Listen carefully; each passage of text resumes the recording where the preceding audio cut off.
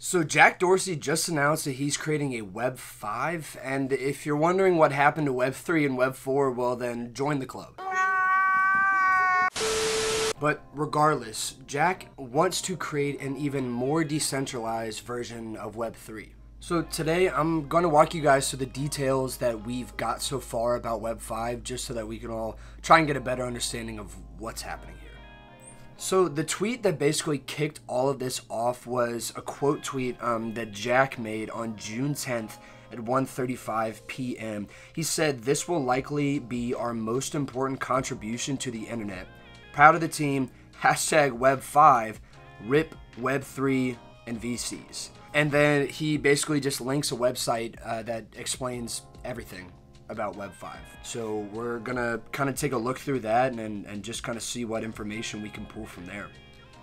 So right from the start, I mean, we can see that Jack's plan with Web 5 is literally an extra decentralized Web 3 platform. So think about what Web 3 was trying to achieve in terms of decentralization. Jack wants to take it apparently 2 steps further. So it says Web 5, an extra decentralized web platform. Building an extra decentralized web that puts you in control of your data and identity. The web democratized the exchange of information, but it's missing a key layer, identity. We struggle to secure personal data with hundreds of accounts and passwords we can't remember. On the web today, identity and personal data have become the property of third parties. Web 5 brings decentralized identity and data storage to your applications. It lets devs focus on creating delightful user experiences while returning ownership of data and identity to individuals. And then funny enough, he has this little graphic of Web 2 to Web 3, still skipping over Web 4.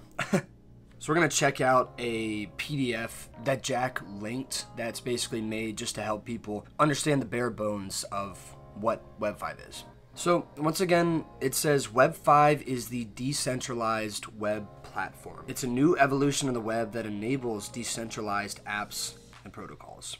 So from here, he's kind of talking about how web right now, people are users who do not own their data or identity. They're given accounts by companies and their data is held captive in app silos. The web that he's trying to build, the Web 5 that he's going for, basically what he wants it to do is create a new class of decentralized apps and protocols that put individuals at the center. He says we must empower them with self-owned identity and restore control over their data.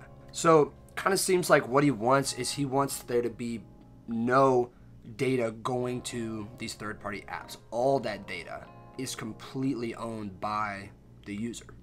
So as we scroll over to this next slide, it says, the decentralized web platform enables developers to write decentralized web apps using decentralized identifiers and decentralized web nodes, returning ownership and control over identity and data to individuals.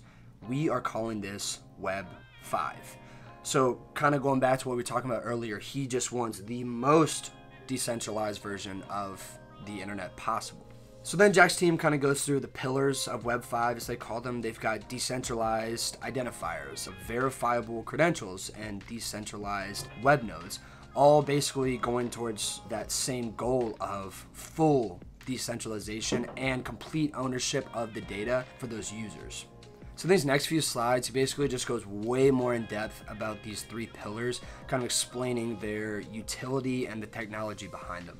I'll definitely link this PDF in the description below so that if you guys want to go through and read all that, you definitely can. But once again, as he kind of wraps things up, he says Web 5 is a decentralized web platform that enables developers to leverage decentralized identifiers, verifiable credentials, and decentralized web nodes to write decentralized web apps, returning ownership and control over identity and data to individuals. So we're actually going to jump back over to their website because Jack and his team included something that was super helpful for me to understand the basics of Web 5. Jack and his team thankfully included something called use cases, which basically just talking about hypothetical testimonials of what Web 5 can do. So one of them is called Control Your Identity, and it says, Alice holds a digital wallet that securely manages her identity, data, and authorizations for external apps and connections. Alice uses her wallet to sign in to a new decentralized social media app. Because Alice has connected to the app with her decentralized identity, she does not need to create a profile, and all the connections, relationships, and posts she creates to the app are stored with her in her decentralized web node. Now, Alice can switch apps whenever she wants, taking her social persona with her. Now, that piece of it to me is super exciting. I mean, that's basically saying that across all decentralized social medias, you can have that one presence. I know right now in Web 2, it's incredibly difficult to have your presence cross over between different social medias, but this takes that away. It allows for people to just have their one identity, something that spreads across all of them, which for creators and people trying to build personalities, and even just your everyday run-of-the-mill social media user, this is huge. This is going to help people be able to more easily get their content out to so many different platforms and be able to just build themselves up as one account. The next use case is called Own Your Data. It says Bob is a music lover and hates having his personal data locked to a single vendor. It forces him to regurgitate his playlists and songs over and over again across different music apps. Thankfully, there's a way out of this maze of vendor-locked silos. Bob can keep this data in his decentralized web node. This way, Bob is able to grant any music app access to his settings and preferences, enabling him to take his personalized music experience wherever he chooses. This one, also super cool to me. I mean, that's basically like saying, you know, the Spotify playlist that I get every single day in my daily mixes, I can only get those on Spotify. I can't get them on Apple Music. I can't get them on YouTube. I can't find them on SoundCloud. I mean, they're not anywhere except for Spotify. And that can be difficult sometimes because that's my main listening platform. So when I jump to these other apps, I'm not getting the same experience. This is saying that with that data, when it's with you, it's decentralized, you own it, that's your data. All of these apps are going to be able to have an understanding of what you like and be able to curate playlists and song suggestions that are specifically for you.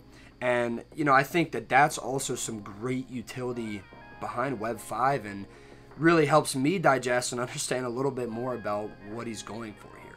So, I mean, as far as I can tell, it seems like Jack and his team are super serious about Web 5, and it does seem to have some decent utility behind it, but I want to hear from you guys. Do you think this is the end of Web 3 and VCs?